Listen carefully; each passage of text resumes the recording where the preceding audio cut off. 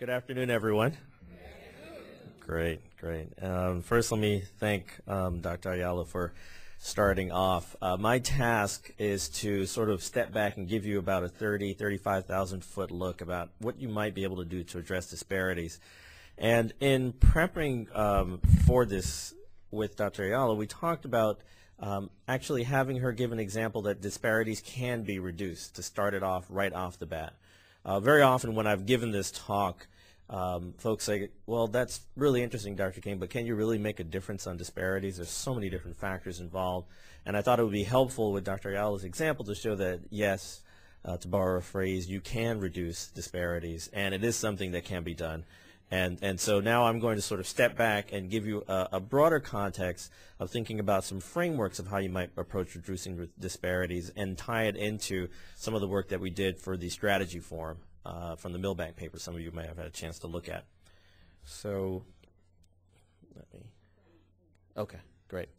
So I'm going to try very hard to stay on time so that we can make sure we get to the Q&A, because I find that's usually the time that most of the interesting conversations happen, and really a chance for you to have some of your questions answered. So I'm going to move through this fairly quickly. The one disclaimer I'll put out is in your slide deck, there are going to be more slides in your handout than actually what I put up here. I did that intentionally so that you have some of the data, but wanted to make sure that it was truncated enough that we can get to the Q&A. So quickly, we're going to talk a little bit about sort of understanding the evidence, preparing for action and framing the issue, what can you actually do about disparities, and then some potential frameworks and strategies. And I'll get into more detail about why I'm framing it that way. You guys know the population numbers. I threw this in there specifically because very often when we talk about the changing demographics, we also forget that there's a language component to it, and that even currently 51% of the U.S. population have limited functional health literacy. So this is not an issue of just changing demographics, more African Americans, Asian Americans, Latino Americans, et cetera. We're actually dealing with a translational literacy issue. We're developing a population that is very different in terms of how they communicate with the rest of us in society. Now, what are some of the things that might be responsible for disparities? And the truth is, the jury is still out on this. A number of folks have proposed that there are some biological differences. Some of you may have seen some of the genetic pieces and genetic work that's out there. Truth is, probably once you kind of sift through some of the genetic information and research, that we're probably more alike than we are different. And the truth is, probably there's more difference within racial and ethnic categories than there is between categories. There's also the idea of the impact of social determinants, the things in our environment, and I'll show you a visual example of that. The question of access to care, and I'll talk about that briefly, and then what are some of the factors within the healthcare system, and Dr. Ayala touched on some of those.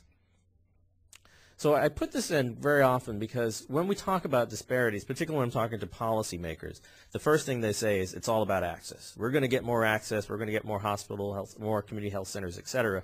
But when you look at the IOM report, even patients with insurance doesn't explain the disparities that exist. So there's more things going on. And I throw this in there just so that we don't only focus on access, but we think about this as a very multifactorial, very complex issue that probably has different layers that we need to peel apart to be able to really make a difference.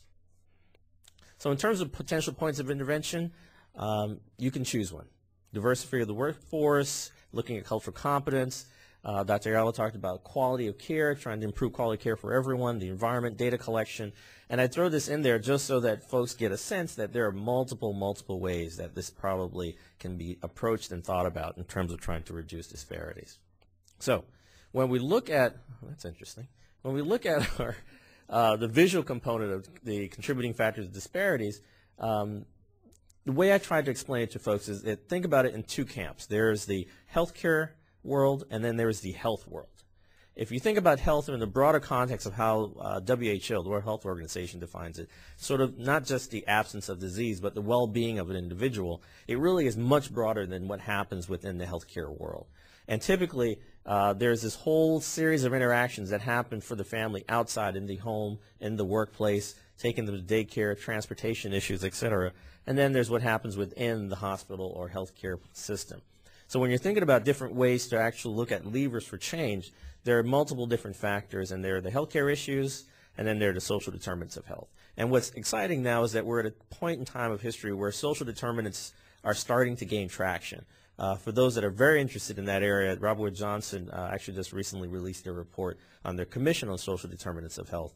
And WHO also actually released a report on social determinants of health. Now people are starting to realize that if we're going to improve the health and well-being of populations, we can't just look at health care. So I'm going to talk about this in two chunks, as I described, sort of the healthcare side and then the health or public health side. Starting first with the healthcare side, all of you have heard of the Unequal Treatment report. I'm not going to belabor the point, but really wanted to bring it up because in the report they give good ways of framing how to approach this if you're looking at healthcare disparities.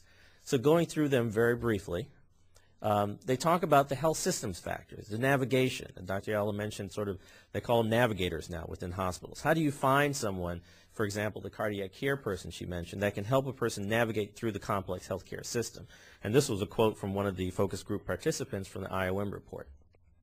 Then there's the idea of the provider level factors of communication, differences between patient and providers, influence communications and clinical decision making.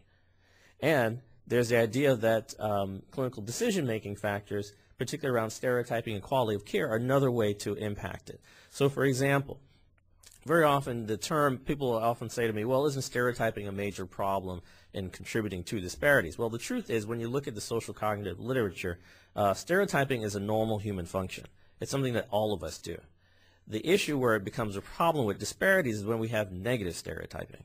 When someone has an idea of a general concept around a larger population and then they apply that to an individual, then that's when the disparities start to exist. And that's when people start getting treated differently. And that's when the whole cycle of things start to happen. Then around the area of quality of care, as Dr. Ayala mentioned, is this idea of can we improve just how we provide care to everyone? The idea of lifting all boats. And even that, you'd be surprised when you go to a number of different hospitals how the quality of care will differ from hospital to hospital, even hospitals that are right down the street from each other.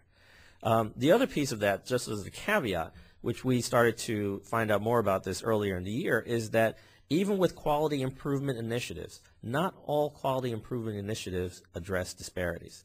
There are actually QI initiatives that make disparities worse. Now the question is, why are they worse? There's something about how the initiative is either implemented, the approach, the intervention that's missing a piece that actually can make the disparities worse. So just as 2 points of thought as you get into developing strategies.